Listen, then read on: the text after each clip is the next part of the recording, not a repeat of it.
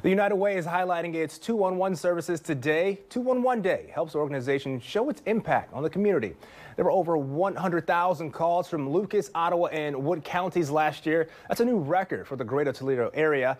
A monthly record was broken in January of this year with already 16,000 contacts. The United Way saw the need for 211 rise as the pandemic began and continued to find new ways to offer help to its callers.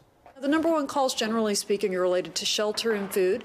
We also have free tax prep, and so people are registering for that now. We figured out that the vaccination lane was a way to go.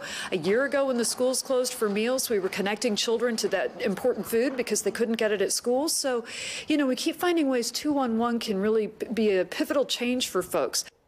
This year's 211 celebration will be virtual, of course, with a Facebook watch party and a fundraiser. And if you need help from the United Way, it's as easy as dialing 211.